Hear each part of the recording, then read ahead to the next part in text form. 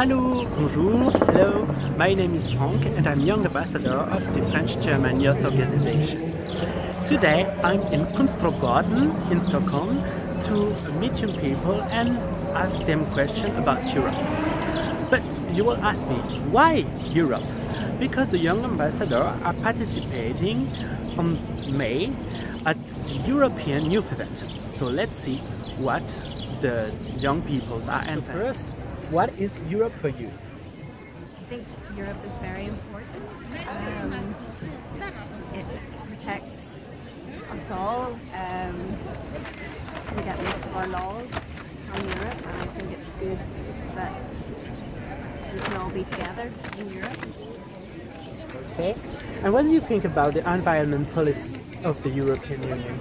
Again, they're very important. You know, it's the point that we protect our planet, and going forward, Europe is leading the way with setting these,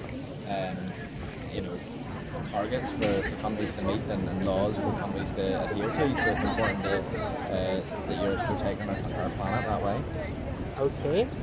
And do you understand how function the European Union political institutions? I think so. I'm a lawyer and I specialise in immigration law, so it's really important for me to understand the European Union and the functions that it carries out, because it's very important to protect everybody and to ensure everybody's rights. Okay. And how can we make the cooperation between state members of the European Union better? It's a difficult one. I think, Europe as a function, it does seem to be running quite well. There's always going to be certain countries that have issues with different laws and things like that. But yeah, I suppose I don't really know how you can improve on it.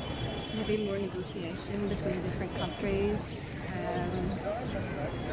more input from different countries. We are from Northern Ireland, so we are part of the UK, and there's going to be a referendum on the 23rd of June to see whether the UK is going to exit the European Union, and I think for people to have more faith in the European Union will help more states. Okay. And how do you see the European Union in 20 years?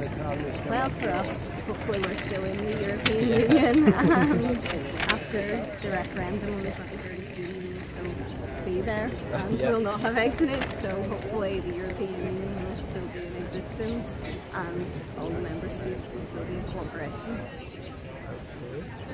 Thank you.